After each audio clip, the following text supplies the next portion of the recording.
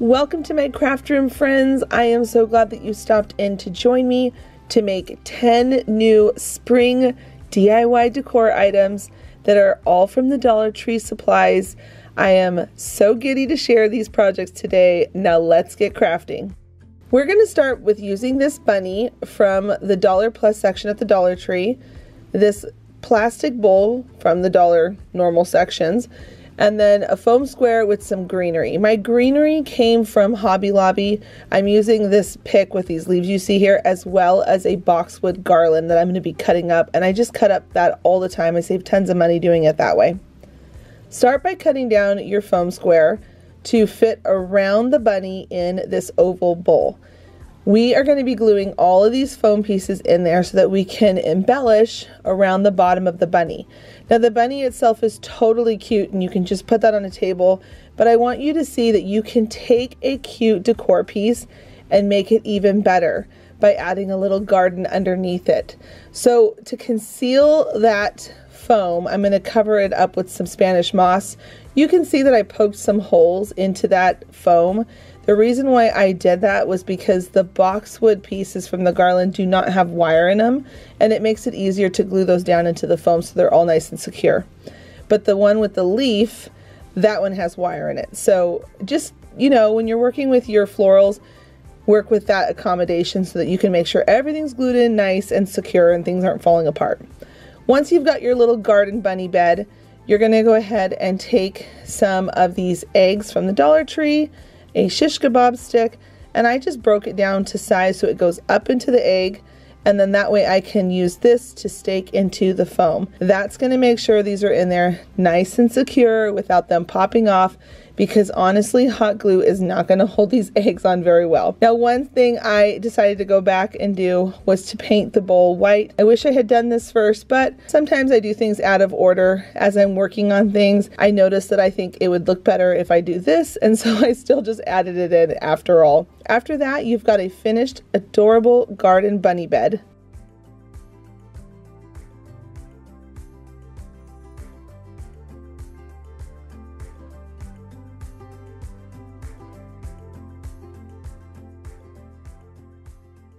For this project, we're going to use one of these frames, 4 of these also frames. It's kind of like a clipboard, but I want to get to the initial shape, which is this cathedral window. We're going to go ahead and cut all that apart and pop off with a pair of pliers. If you pull it away from it, it comes off real easy, and then the clip on the front. And then also, I forgot to mention, we're going to be using some of these tumbling blocks, and that's just going to help strengthen everything on the inside. So go ahead and use a little screwdriver, take off that clip on the front. I always keep my hardware from these kinds of things because sometimes you can use them for other projects. So I just stick them in a Ziploc bag and then I just keep them in a drawer. Now I'm just going to measure out a piece of this wood contact paper, and I'm going to put that on here, but you're going to see I'm going to actually take that off. I feel like this project, it's kind of funny. You're seeing me in the process of how I think when I'm crafting and I'm trying something new. I am gluing on these little window frames, and I'm coming around all 4 sides, and they fit perfectly on this little wooden frame square box that I had from earlier. Now you're going to see me add in those tumbling blocks to support the sides of my little window frames. We don't want those to get weak, so I'm adding in those wood blocks to strengthen it. They also fit in there nice and perfect. Now at this point you can see that I decided to take back off that contact paper, and I'm still going to use it, but it's because I decided instead of painting with a brush, I was going to speed up the process. So I'm going to add some painter tape to the black border of that wood box, and I'm going to take it outside and spray paint the windows white. I also decided to spray paint the bottom inside of that box black. Once I had everything spray painted, now I'm coming back in with that contact paper and I'm smoothing it out. And you can see I did cut a little bit of a square corner in each one so that it fits in there nicely. Then last what I'm going to do is I'm going to take some of this greenery that has wire in it, and I'm going to twist it into a wreath, add it to the bottom, and you've got the most beautiful farmhouse candle holder.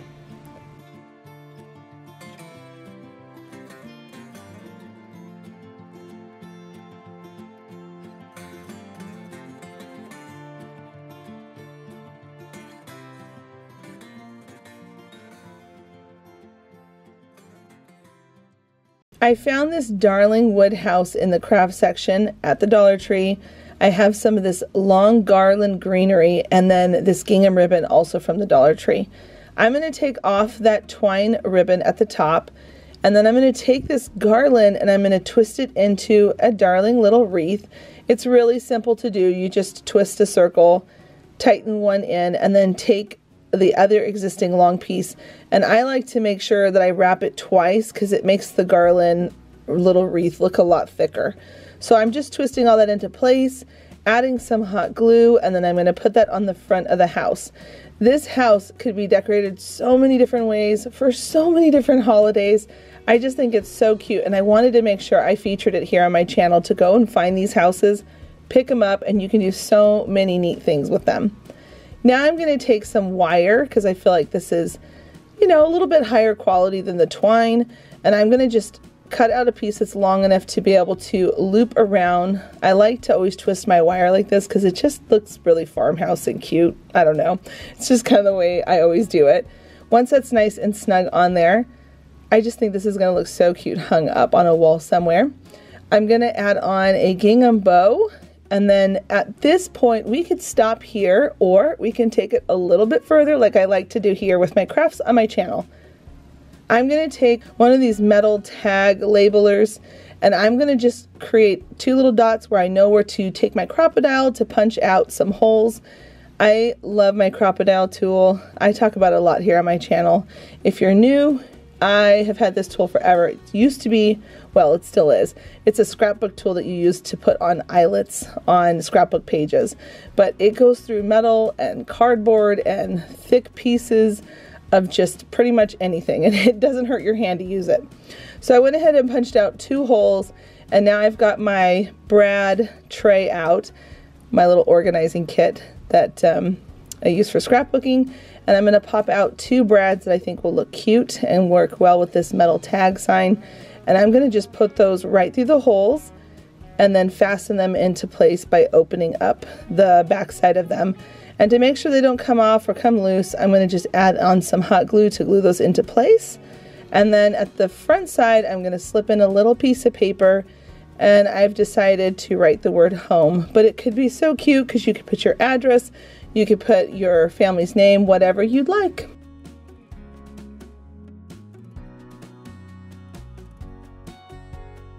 If you haven't already and you're enjoying this time in my craft room today, please do give this video a thumbs up. I'm so grateful for each and every one that you do. Up next, we're going to be using this bunny sign from the Dollar Tree, these eggs, and then as well as the gingham ribbon. I'm going to be using out of the eggs, the teal eggs, the white eggs, and the purple eggs, just so I kind of go with the color theme to match the ribbon. Once you've got those all out and unpackaged, go ahead and take your bunny, flip it over, and take off the carrots and the staples. Now I'm planning on using those carrots for another DIY on another day, so I'm just going to put them to the side and hold on to those. And then for the bunny at the top of his ears, we're going to go ahead and take off that as well. On the back side of most of these, they have this little, almost like an aglet, like the end of a shoelace. You just pop it out and it comes off really easy without having to cut it, and that's something you can save too for crafting. So now is probably the trickiest part, but honestly this is so easy. I'm going very slow with my drill because I don't want it to slip and hit my fingers, and I just take my time drilling a hole on one side of each of the eggs. The other side of the egg already has a hole. So now I'm going to take my ribbon at the end. I fold the ribbon in half, and I'm going to do a little slip knot right here. You can see I just went around, pulled it through, and tightened it. And then on the other end, to be able to thread everything through quicker without struggling with the ribbon, I'm going to take a piece of wire. I'm going to glue the very tip of that ribbon to the wire. So this is going to now serve as a long needle to be able to thread the eggs through and the beads. Just make sure the wire is not too thick that things can't get through. So once you've got your ribbon nestled onto the wire, this is going to make it so much easier to thread everything on. I like using this trick a lot when I'm working with ribbon, just because it makes it so much faster.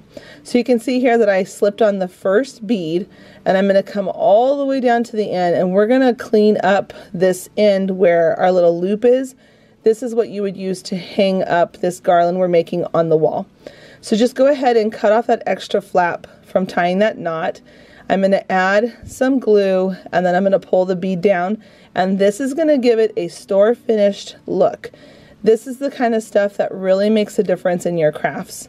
So what I did was I did a bead, an egg, a bead, a knot, then I did a space for about 3 fingers, and then I did another knot, came back on with another bead, then an egg, then a bead, then a knot, then a space, then a knot, then a bead, then an egg, then a bead, then a knot.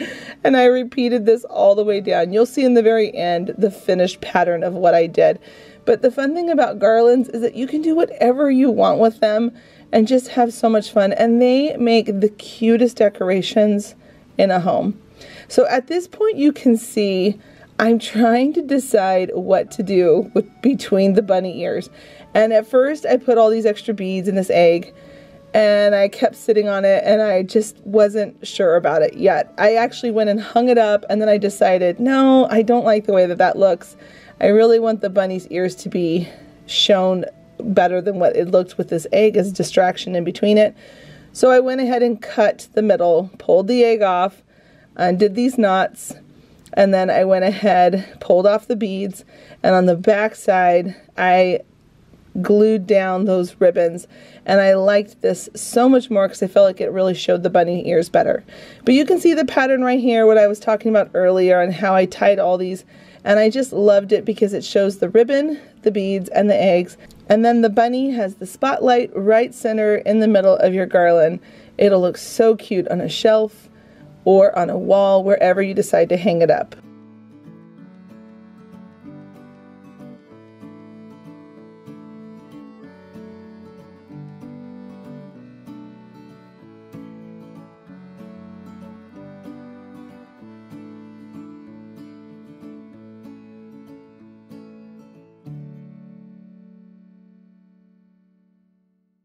For this DIY, it's honestly one of my all-time favorite projects ever.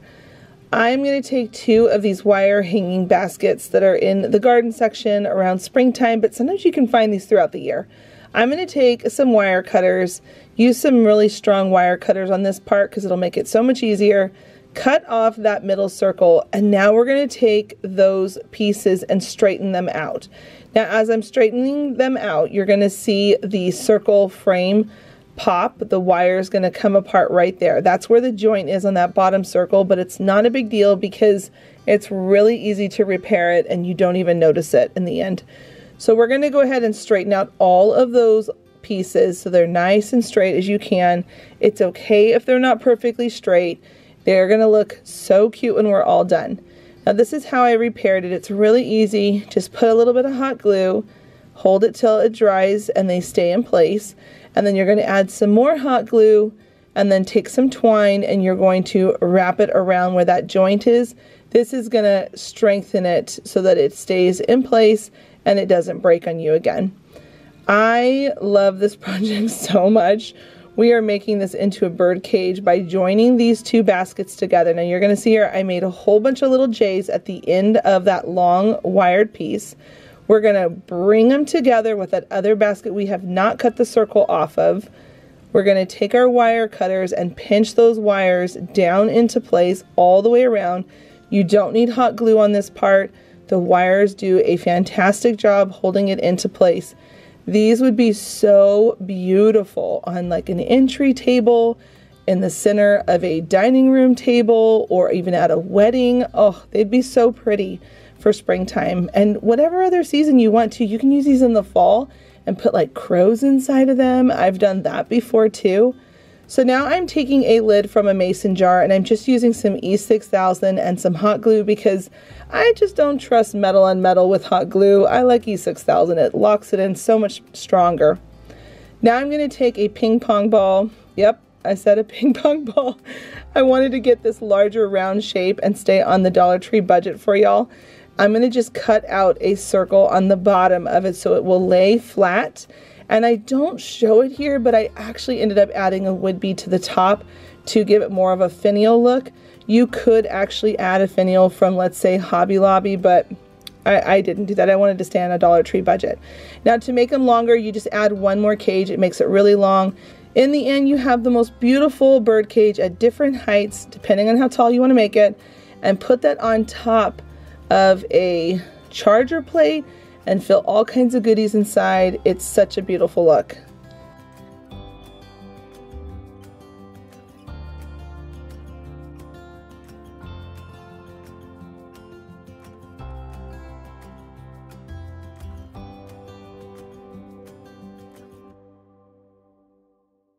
This DIY is super simple. You're going to take one of these plastic Easter baskets and some carrots from the Dollar Tree. I'm also going to be using some fabric in just a bit. You're going to see that, as well as some Dollar Tree rope.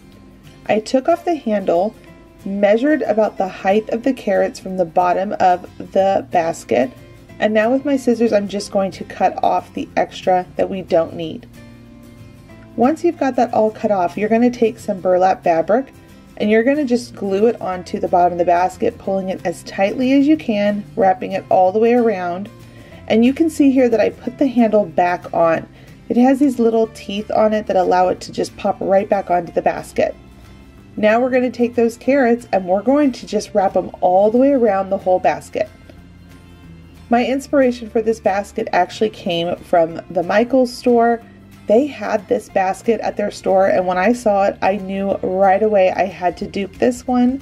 It was super expensive at their store, and we're going to make this so affordable using Dollar Tree carrots, their basket, and some rope. Once I had the carrots all the way around, I went ahead and took one of their nautical brown ropes. I untwisted it because there's 3 on each rope that are twisted together. And then I wrapped it around the handle. And then I took another one of the ropes from the Dollar Tree that's not untwisted, and I just coiled that all around on the inside, gluing it all together to make sure it had a nice finished look. Once everything was all coiled and pushed down inside, I used my scissors and cut off the extra that I didn't need and continued to coil it until it was all the way completely finished and you could no longer see the yellow basket. This was the easiest project and the results turned out so stinking cute. What do you all think? Leave a comment down below to let me know if you like it.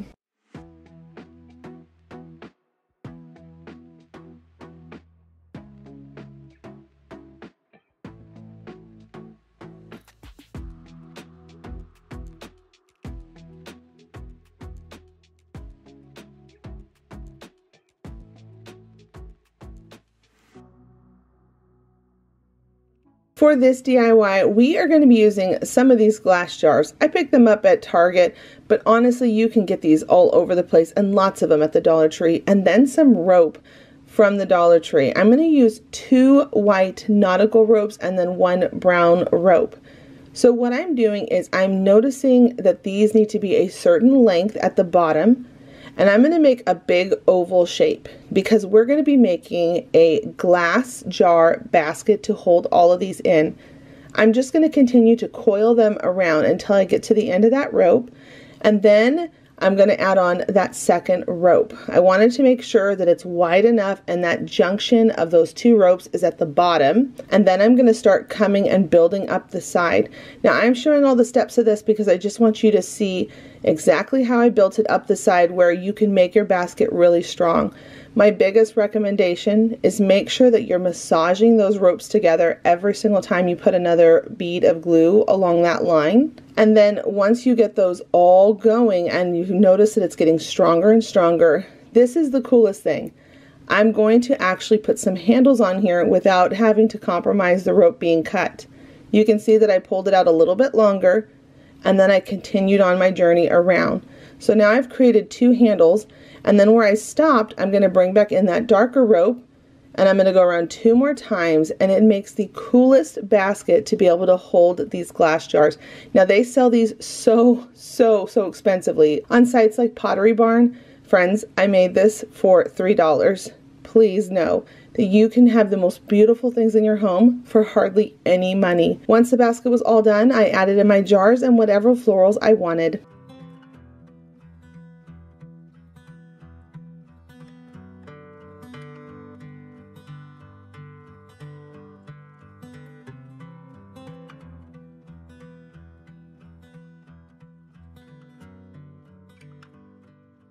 For this DIY, we're going to be using foam core board, foam squares, and some florals of your liking. All of my supplies are from the Dollar Tree. Now we are going to start by sketching on the letter for our last name, our monogram, and then we're going to cut it out with an X-Acto knife.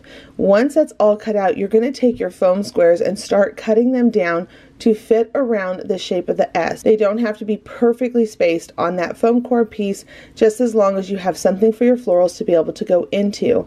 This has such a high-end look, and these monogram wreaths are so expensive.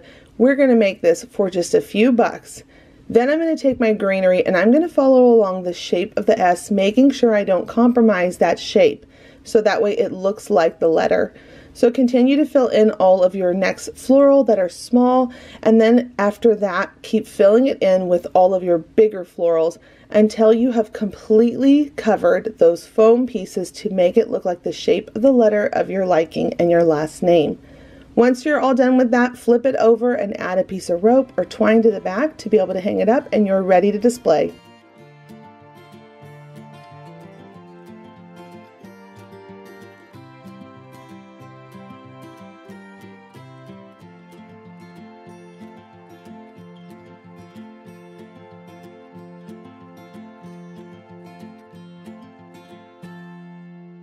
For this DIY, I'm going to be taking a trash can from the Dollar Tree, and we are going to be manipulating it into a top hat for spring.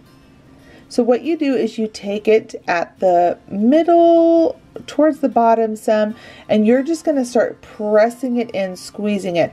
This mesh wire bends really easily without having any issues, and you can see that I'm pinching the extra down inside the hat. Once I've got that pinched, I went ahead and squished it one more time, so I kind of have almost like a zigzag in the wire where it's pinched underneath and then it's brought in a little bit towards the bottom again where the top hat meets the rim. So I'm creating it to not be so tall. If I didn't do this where I pushed it in one more time, it would almost be too tall. So you can see that right there, there's some metal that's pinched to zigzag back and forth. Then at the top, I took a round piece of burlap, I cut that and glued that on and pressed it down. And now I'm taking another piece of burlap to go around the side of the top of the hat. And I'm just going to cut off any extra and then glue everything down in place. The trick to make this look high-end is you want to make sure you have as clean a line as possible. And then for the brim of the hat, I've decided to take some of this pretty lace burlap ribbon from the Dollar Tree. And first I'm going to zigzag it back and forth because it's got a wire in it, and that's going to make my job so much easier. And then I'm going to take the ribbon and put it on to the rim of the hat. And I'm coming underneath and adding the hot glue like this, because this is allowing it to be able to seep down in there and lock everything on. And then one more tip, I came back in with my hot glue and I went underneath each one of the pleats and added a little dot of hot glue to make sure the pleats don't lift up. Now you can still see the wire around that bottom part of the hat. I don't want to see that. So I'm going to take another piece of burlap ribbon. I'm using this teal color, which is really pretty. And then I'm going to come back in with this gingham ribbon. All of these ribbons are from the Dollar Tree except for obviously the tan burlap that I brought in from Joann's. And I wrapped it around a couple times, and I'm using that gingham ribbon to clean up the top of that teal ribbon, because I did have to kind of, you know, pleat it and fold it on there to be able to conceal all of that last of that wire.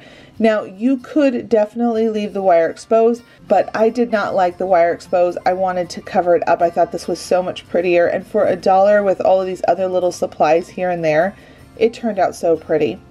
So now I'm coming in on the side and I'm just adding on some florals, and then I'm going to take some of my bead garland that you know I love so much, and I just coiled that around my finger and stuck that down in there. And then I'm going to add on a really big beautiful gingham bow over towards the back, and then the last finishing touches, because it's for Easter, springtime, I'm going to add in a couple carrots up at the top, and after that it's ready to be displayed somewhere in your home.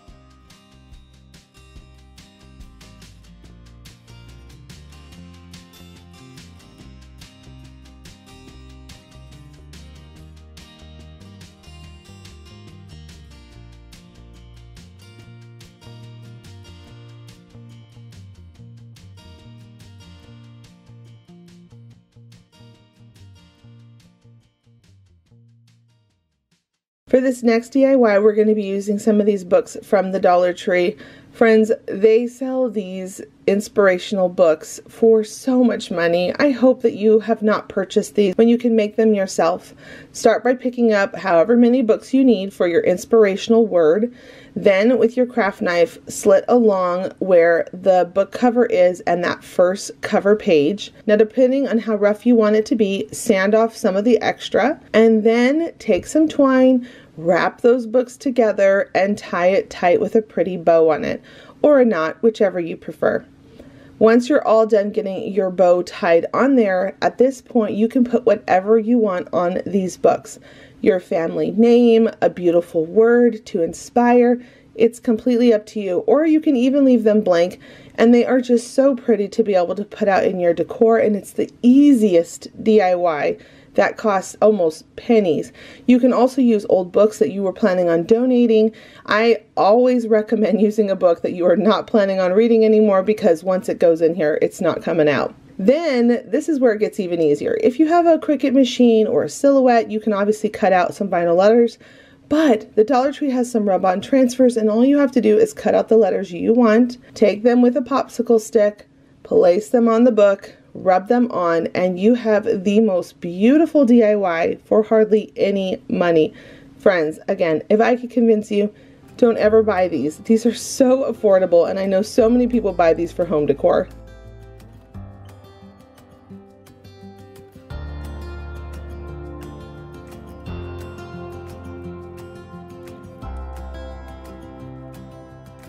I hope you felt inspired by these 10 projects today for the spring. I am so giddy for spring to get here. I'm sure many of you are feeling it too, as we're all feeling cozy in our homes on cold winter days. I'm going to recommend a couple of videos here at the end. Make sure you leave a comment down below to let me know which one you like, which one you think you will try. And until the next episode, bye friends!